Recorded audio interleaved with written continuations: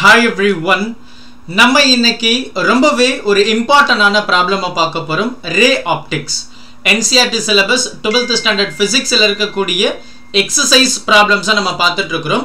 So இன்னைக்கு நம்ம பார்க்கக்கூடிய ப்ராப்ளம் என்ன அப்படின்னு கேட்டிங்கன்னா 7th ப்ராப்ளம். ரொம்பவே ஒரு முக்கியமான ப்ராப்ளம் அப்படின்னு சொல்லலாம். ஸோ இது நம்மளுடைய அஃபிஷியல் டெலிகிராம் சேனல் ஜாயின் பண்ணிடுங்க. லிங்க் டிஸ்கிரிப்ஷன் பாக்ஸில் கொடுக்குறேன். அண்ட் நம்மளுடைய அஃபிஷியல் வெப்சைட்டும் கூட.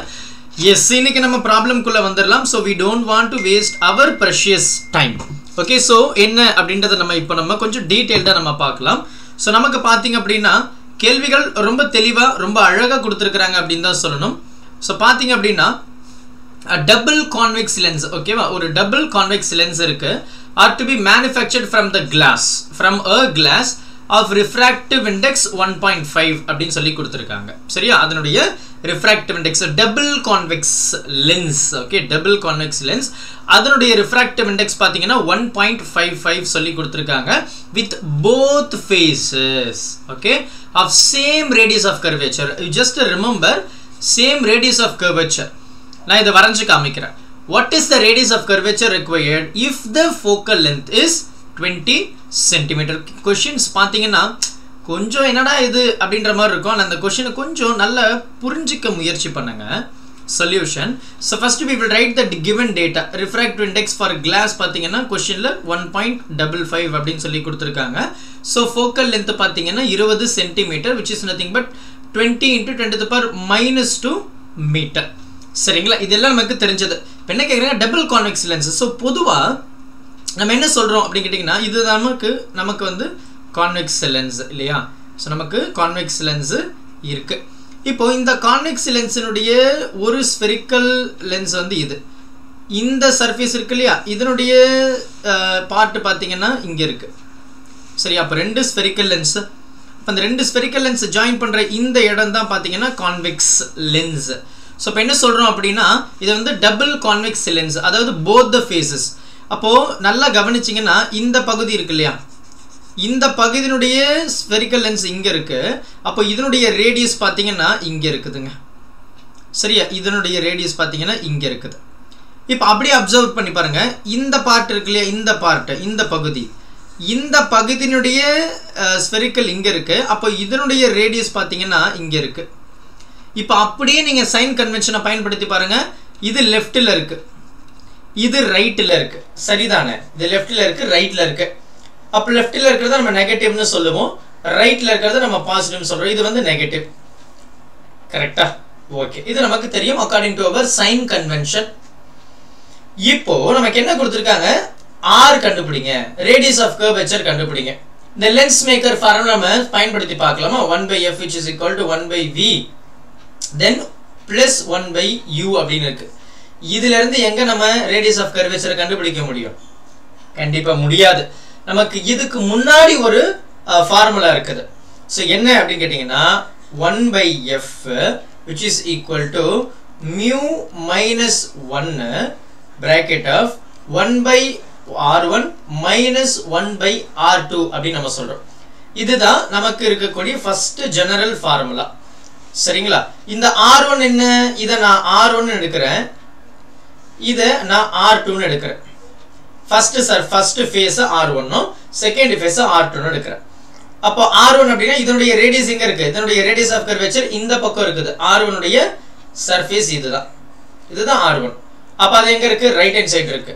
அப்ப I can say that r1 equal to plus r1 ன்னு சொல்லலாம், r ன்னு சொல்லலாம். Radius of curvature because they both are same சொல்லிருக்காங்களே, same radius of curvature சொல்லிருக்காங்க வேர்ட். அப்போ R2 என்றது என்ன சொல்லலாம்? R2 பார்த்தீங்கன்னா எனக்கு இதுதான் R2.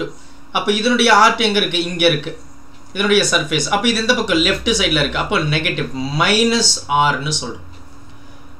புரியும் தெளிவா? இப்போ இதை அப்படியே உங்களுடைய ஃபார்முலாவில் பயன்படுத்தி பாருங்கள்.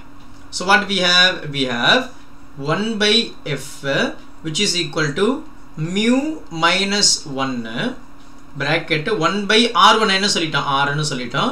மைனஸ் ஆஃப் r2 என்ன சொன்னோம்? மைனஸ் r2 ன்னு சொன்னோம். அப்போ இது எப்படி ரீஅரேஞ்ச் பண்ணலாம்? mu minus 1 அதுக்கப்புறம் என்ன ஆயிடுச்சு? 1/r மைனஸ் இன்ட்டு மைனஸ் என்ன ஆயிடுச்சு? Plus r. சரியா? அப்போ இது எப்படி எழுதலாம்? இது ரொம்ப சிம்பிளாக எழுதிடலாமே. ஸோ மியூன்றது என்ன? 1.55 மைனஸ் 1. இதனுடைய பார்ட் எப்படி எழுதலாம்? 2/r எழுதலாமா? LCM simple. Same denominator. So வந்து நம்ம என்ன சொல்லலாம்? நியூமரேட்டர் ஆட் பண்ணிக்கலாம். 2/r வந்துருச்சு. 1/f. இதில் நமக்கு என்ன தேவை? இதை நம்ம சப்ராக்ட் பண்ணோன்னா we get 0.55. சரிதானே? ரைட். இன்ட்டு 2/rன்னு இருக்கு. இங்கே 1/fன்னு இருக்கு. ஸோ எஃப்னுடைய வேல்யூ நமக்கு கேள்வியில் கொடுத்துருக்குறாங்க. What is the value for F? எஃப்னுடைய value பார்த்தீங்கன்னா 20 சென்டிமீட்டர் கொடுத்துருக்கு. அப்போ 1/20 into 10⁻⁻², which is equal to 0.55 multiply by 2 divided by r. ரொம்ப சிம்பிள். எவ்வளோ சிம்பிளாக இருக்கு. கரெக்டா? இப்போ நமக்கு என்ன தேவை? ரேடியஸ் ஆஃப் கர்வேச்சர் தேவை. அப்போ இந்த ரேடியஸ் ஆஃப் கர்வேச்சர் வந்து நமக்கு தேவைப்படுது. அப்போ இந்த இடத்துல நம்ம என்ன பண்ணலாம்? சிம்பிளான விஷயத்தை மட்டும் நம்ம பண்ண போகிறோங்க. என்ன பண்ணுறோன்னா, இதை இந்த பக்கம் கொண்டு போயிடுங்க. ரைட். அதே மாதிரி இது இந்த பக்கம் கொண்டு வந்துடுங்க. அப்போ என்ன ஆகிடும்? எனக்கு இது 0.55 மல்டிப்ளை பை 2 எவ்வளோ வருது? 10, 11.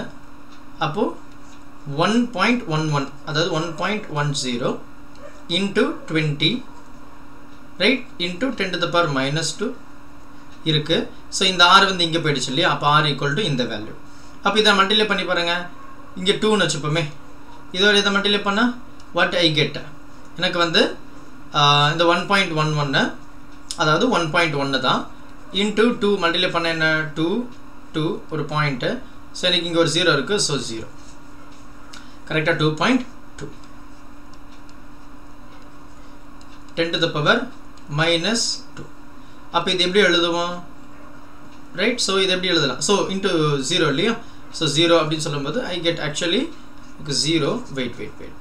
ரொம்ப சிம்பிள் தான். கொஞ்சம் குழப்பிட்டேன். இப்படி வரும். சரியா? ஒரு டெசிமல்ல 22ன்னு வரும். சாரி. ஓகே. 22.0ன்னு வரும். அப்போ 22 10⁻⁻² இல்லையா? அப்போ அது சென்டிமீட்டர்னு எழுதிக்கலாம். அப்போ இது என்னது? r. அப்போ radius of curvature to be 22 centimetre. பொறுமையாக பாருங்க. இதை விட சிம்பிளாக யாருமே சொல்ல முடியாது இல்லையா? So this is the radius of curvature. அப்போ ரேடியஸ் ஆஃப் கர்வேச்சர் நமக்கு என்ன வருது? 22 சென்டிமீட்டர். பொறுமையாக பாருங்க. டவுட் எதுவுமே வராது. ஏன்னா ரொம்ப சிம்பிளான ப்ராப்ளம் தான்.